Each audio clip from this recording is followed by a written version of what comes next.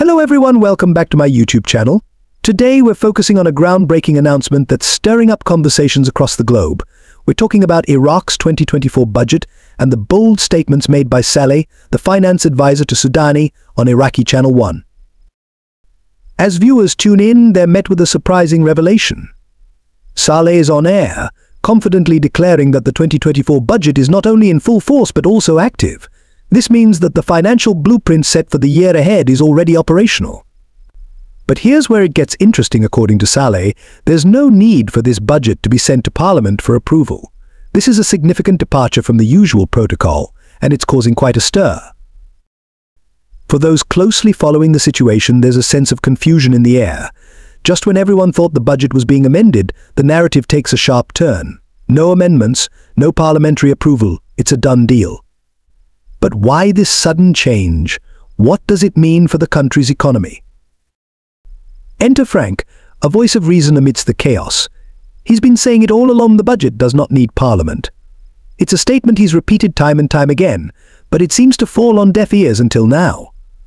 Frank explains that the budget is waiting for something else, something crucial: the new exchange rate. The exchange rate is the linchpin in this entire scenario.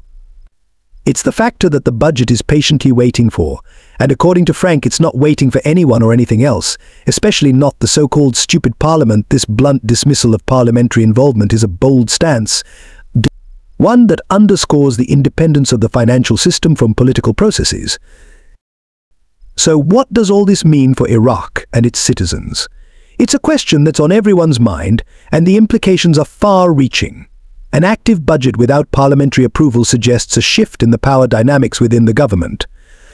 It also raises questions about transparency, accountability, and the future of Iraq's economic policies. As we delve deeper into the discussion, we'll explore the potential outcomes of this unprecedented move. Will it lead to a more efficient implementation of financial strategies, or will it create a rift between the government and its people? How will international investors react to this news, and what does it mean for Iraq's position in the global economy?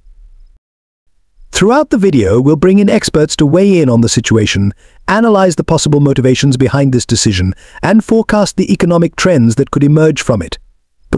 We'll also take a closer look at the role of the exchange rate and why it's become the focal point of the budget's activation.